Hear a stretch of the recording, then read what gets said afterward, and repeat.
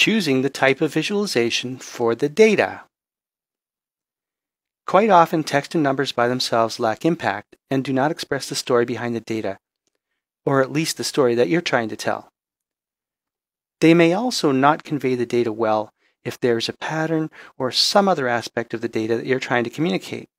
Numbers and text alone in this case just are not adequate. You need to choose graphics and visuals that match the data and look pleasing to the audience for maximum impact.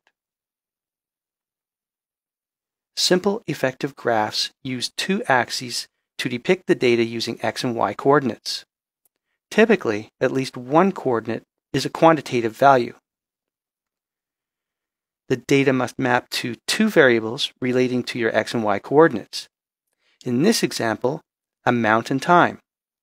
The amount is on the y-axis, and it is in degrees Fahrenheit, and the time across the x-axis is a particular day.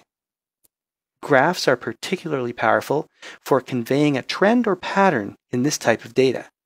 For example, in this graph, we can infer that there is a warming trend occurring from day 1 to day 6. Certain diagrams work particularly well with particular information or content types.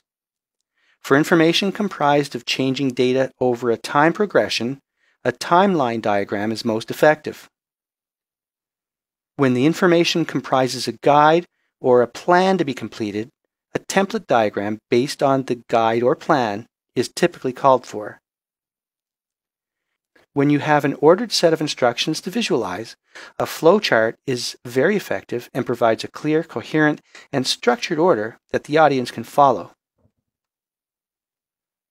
If the content type consists of tasks to be crossed off as they are completed, a checklist is a good candidate for visualizing the information. A mind map is a diagrammic technique used to visually present the linking of ideas.